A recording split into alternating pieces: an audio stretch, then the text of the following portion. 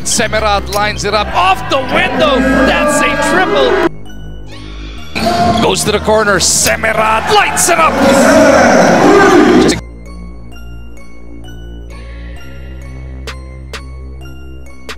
And Anthony Semerad putting in work.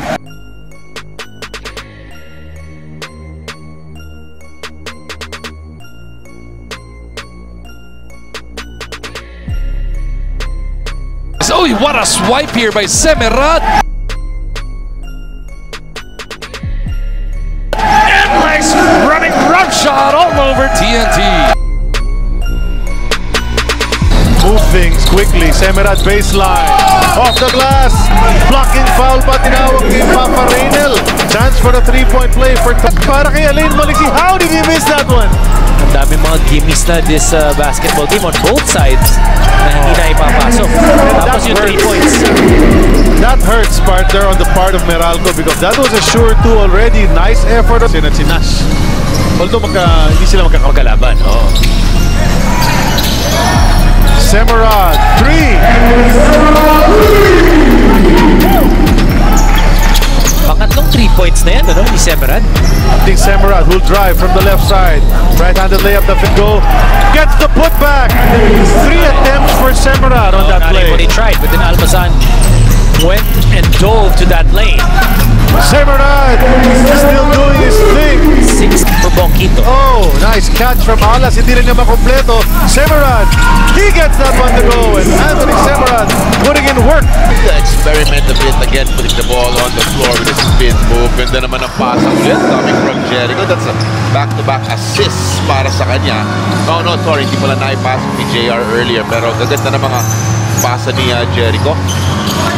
78-59 as well in assists and steals. Three-pointer on the way for Tony Semerad.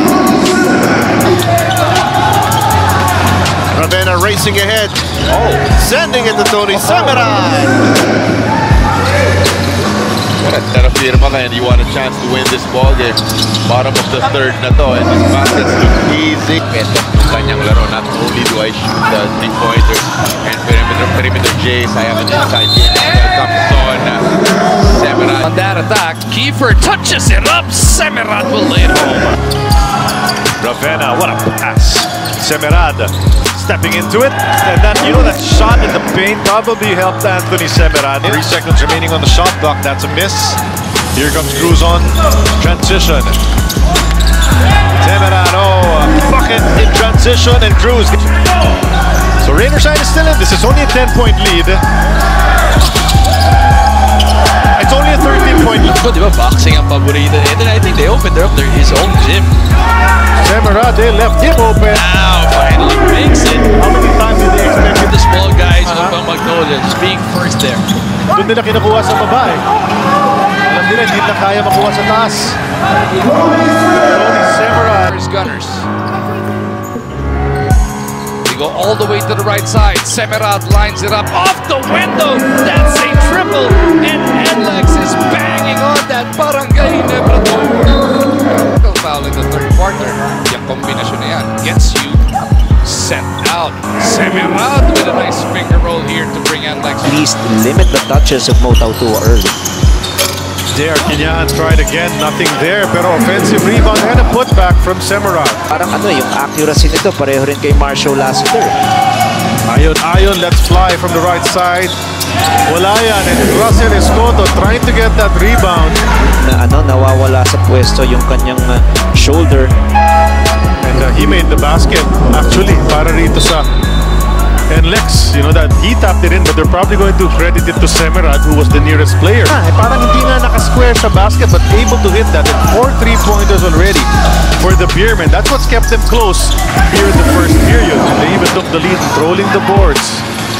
And Lex, the lob, eye in the sky play, Ayon to Semerad. Almost the same play.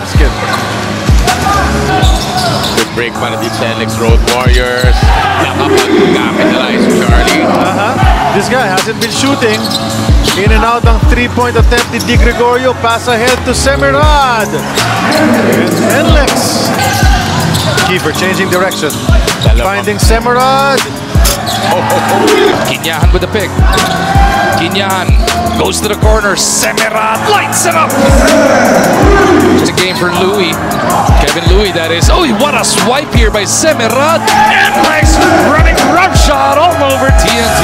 Back-to-back possessions for TNT, foiled by Lex, and look at them, just playing with a lot of energy and enthusiasm, and as a result, because of their quick hands, Anthony Semerad foiling that attempt, Troy Rosario.